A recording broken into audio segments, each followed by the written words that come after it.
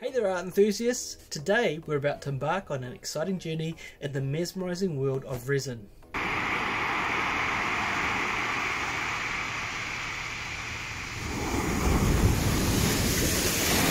My name is Andy and this is my art lab.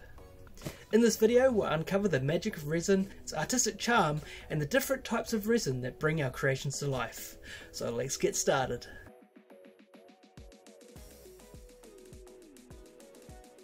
Resin is like a secret potion of art materials. It's a mix of epoxy resin and hardener. And when they combine, they create a glossy and durable finish. It's a gateway into a realm of creating opportunities, allowing us to work with textures, colours and effects in a truly enhancing way. Let's take a look at the different types of resin that we can use to create our amazing artwork. First up, we have art resin. So that's used for things such as art pouring. We can pour resin onto like woods and use your hairdryer or heat gun to move the resin around and create some amazing artwork like this one on screen here. This is one that I created recently and you can see that it comes up really impressive and that gloss that you get from resin is pretty amazing. The other type of resin that you can get is casting resin. So casting, you use molds like this. So this here is my skull mold and you can use it to cast different things such as this cute little French bulldog that we have here. It's got some rose gold in it and it's come out pretty amazing. Now casting resin obviously is a lot more dense and so therefore it takes a lot longer to cure. So normally about 48 hours for a casting resin. You can use it to create things like this. This is a coaster and I've used it with some alcohol ink to get this effect. Another resin type that you can use for artwork is what's called UV resin. So you have resin which can be cured under UV light. So you have your trusty UV light here, you pour the resin and then you can use that to cure it within sort of a few minutes. This is really great for things such as jewelry making. So of course the resin is just one part of the artistic mix here. You have obviously your two parts, your hardener and your resin, you mix them together, you try not to have too many air bubbles and then you go and create your artworks. But to make that artwork really pop you need to add things to it.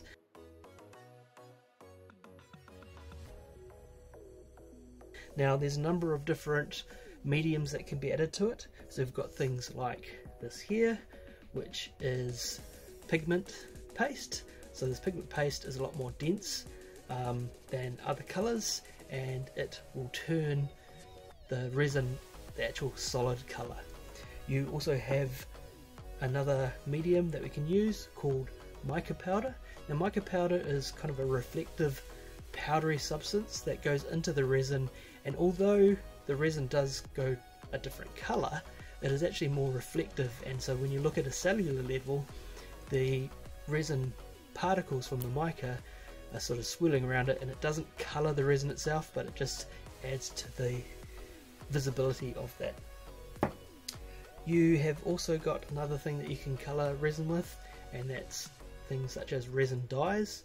So I have these resin dyes here which do change the color of the resin and that's more of a transparent color added to the resin.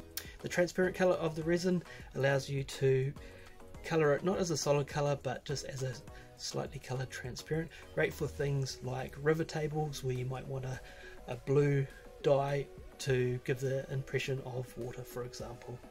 You can also add to your resin a huge amount of materials. It's up to you, it's limitless really on what you can create. So for example I have things like this gold foil. This gold foil allows you to add things. So if we look back at this French bulldog which I cast, it's got some rose gold foil inside it and it gives it a really amazing effect.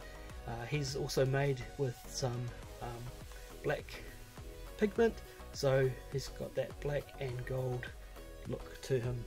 For me, casting resin is one of the fun things that I'm really enjoying, and so you can fill these molds up with resin, and you can colour them and you can add different things to them. I've got an example here where I've got the skull, and we've got some corks added inside there, just give it a different effect. And it's really cool to see what things you can do with different objects and resin as a medium for your art. I hope this video has been helpful to show you what is resin. And just to summarise, it's essentially a two-part mix. Part A, resin, part B, a hardener, which when mixed together has a chemical reaction which hardens the resin to give us beautiful artwork. We've got art resin, we've got casting resin, we've got UV resin, and I'm sure there's others out there which people use for artwork as well, but they're the main ones that artists currently use. With these resins you can add colour by using such things as pigment paste, mica powder and resin dyes, along with other things like alcohol ink. You can also add lots of things to your resin, so those things are like gold foil, different objects, and the possibilities are really endless. If you like this beginner's guide to resin, what is resin video, then just give us a thumbs up and hit that subscribe button as we expand more on this beginner series for resin. Till next time, thanks for joining me in the Art Lab.